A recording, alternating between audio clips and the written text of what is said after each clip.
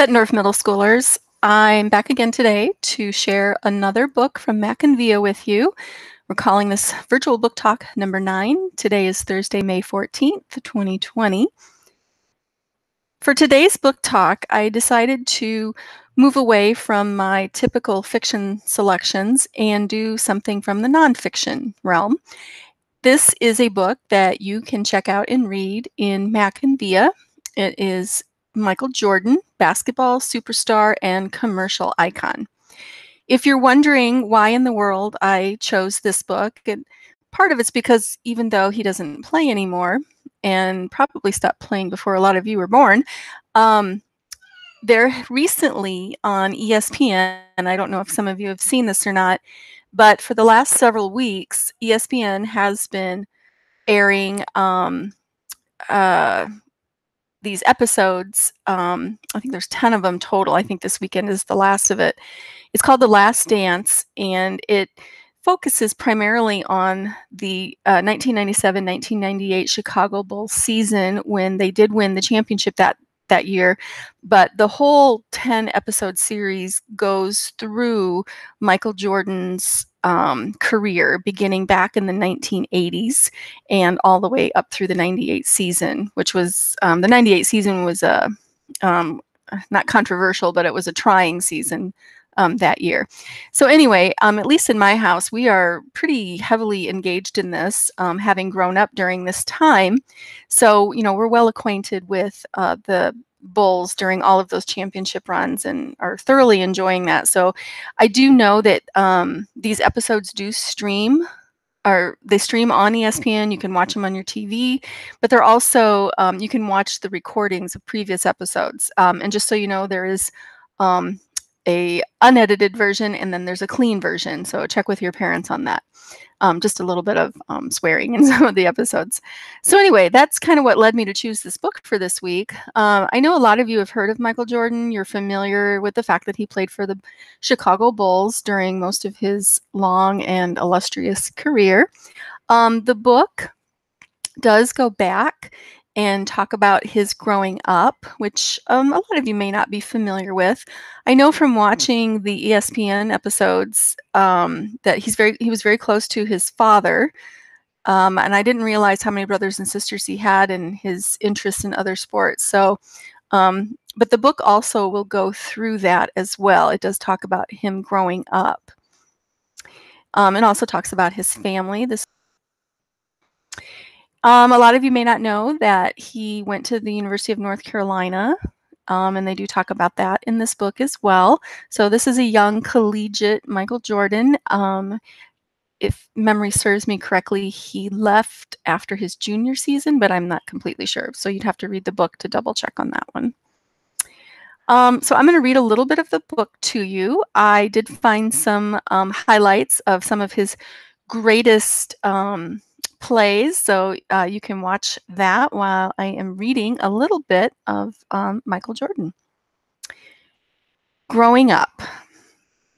Michael Jeffrey Jordan was born on February 17th, 1963 in Brooklyn, New York.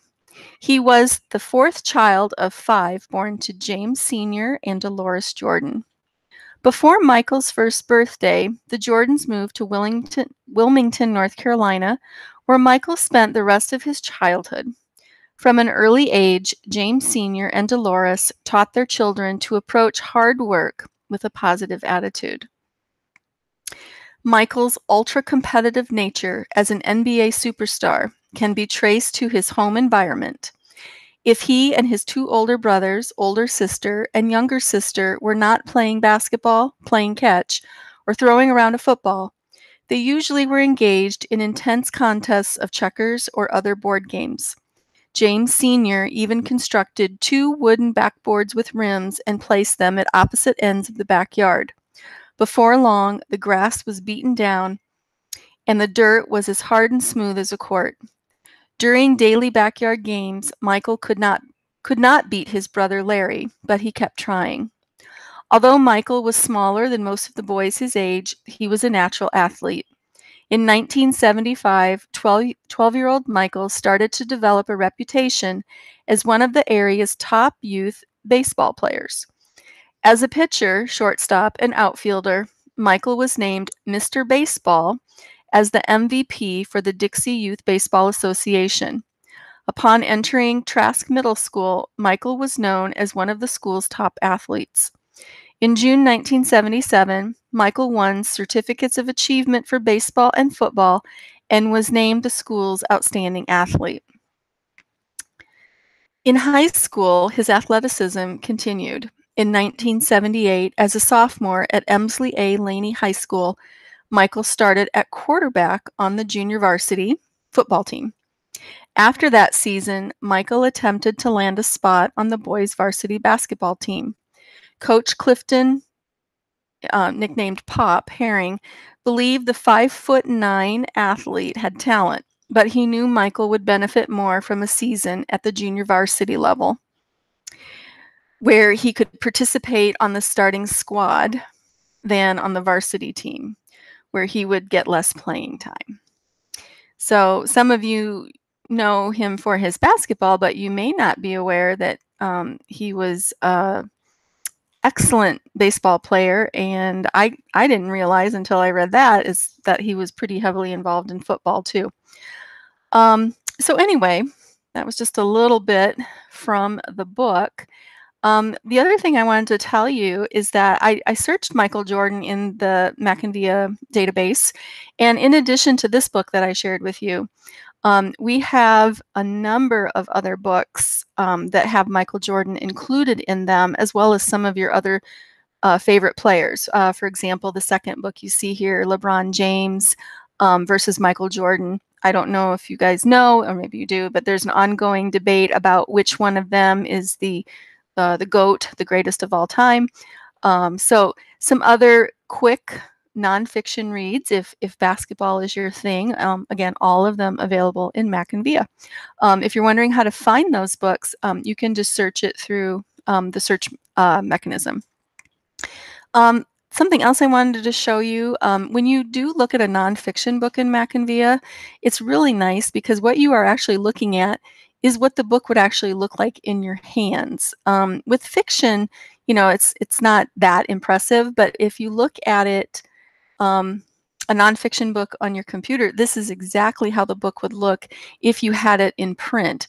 All of the pictures, the captions, the little side sets there with additional information. So it does make the experience pretty close to reading the book if you had it in your hand. So the section that I just read to you actually comes from chapter 2, and this is what it looked like on my phone. The writing is a little bit bigger here than on my phone, which is nice because it's hard for me to see. So anyway, so the experience reading a nonfiction book in McInvia is pretty close to having the book in your hands, which is kind of nice.